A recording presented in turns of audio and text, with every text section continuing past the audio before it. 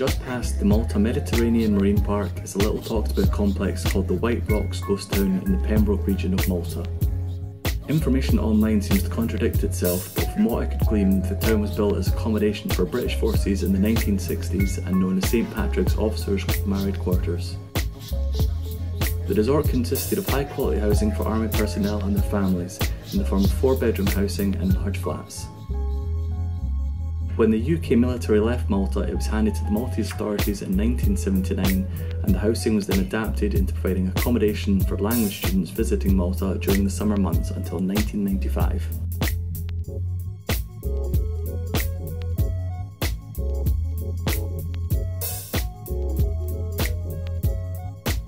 There have been various attempts to turn the complex into a holiday resort during the 1990s and 2000s, but each time the plans have fallen through. These days the buildings have fallen deeply into disrepair, but have been taken over and used as a massive art canvas by the graffiti artists of Malta. Malta has been a continual tourist haven over the last few decades, concentrating more on the older generations as well as families. Due to this, there have been less and less places for the graffiti artists of Malta to showcase their talents.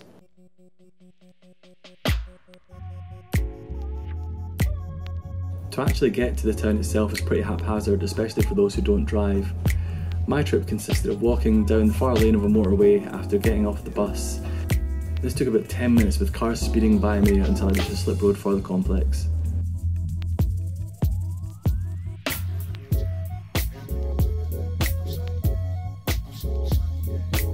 The road has been covered with a roadblock to deny cars from entry to the site. This is due to the general disrepair of the buildings and the Maltese government seeing this as a health hazard to any visitors to the site.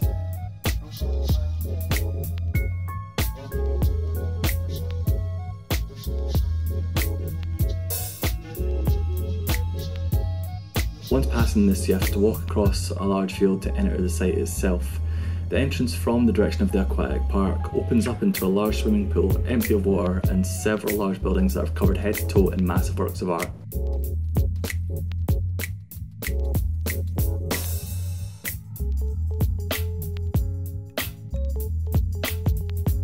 As you can see, there is a wide variety of art going throughout the complex in its entirety, from extremely graphic and detailed designs with huge creativity to the standard penis on the wall, as there always has to be.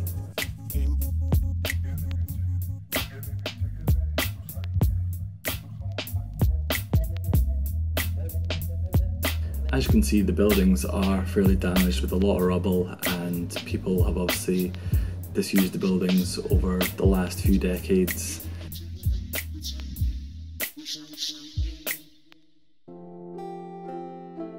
Quite often on a second or third floor, as you're walking through, you have to watch your step as you walk through a doorway and suddenly there's no floor, allowing you to fall several floors below.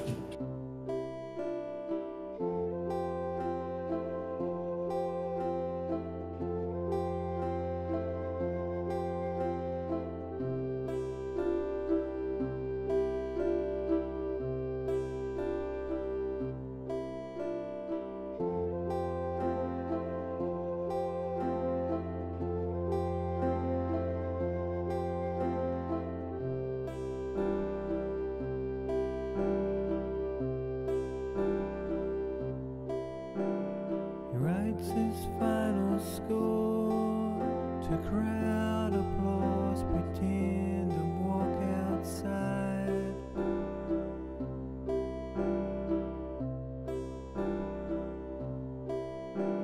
A lady sweeps those dirty floors, the empty chairs don't judge her pride.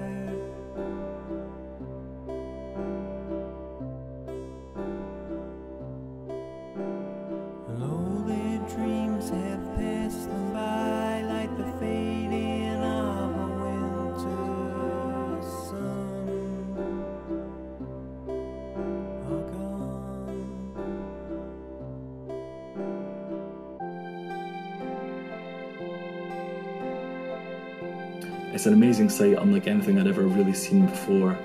Just the sheer scale of the complex, so many buildings over such a large slice of land, as well as the coastal view available from each of the domiciles. It's crazy to think this has been left for so long without any real purpose. Seeing the creativity flourish in Malta with the massive paintings going across a whole 4-storey building is incredible. The site is obviously also used by probably teenagers looking to get drunk, and homeless people also, as you can see from the kind of rubbish scattered around the site. But it's definitely somewhere I'd recommend visiting in Malta if you are travelling there. But I've got a soul that keeps me warm again, my friend. I might look alone, but I've got. There have yet again been plans brought up at the end of last year about repurposing the site and turning it into a massive sports complex.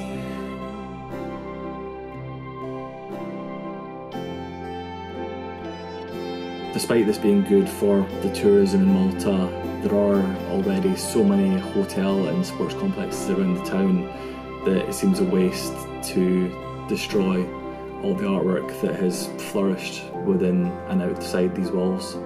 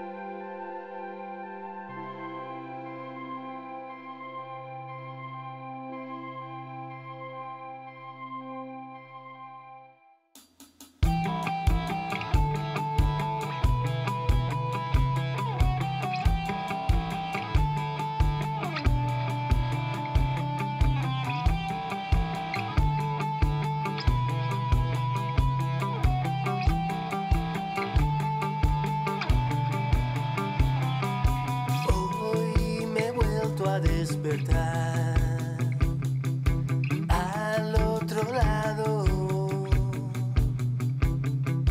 Hoy me he vuelto a levantar desencajado.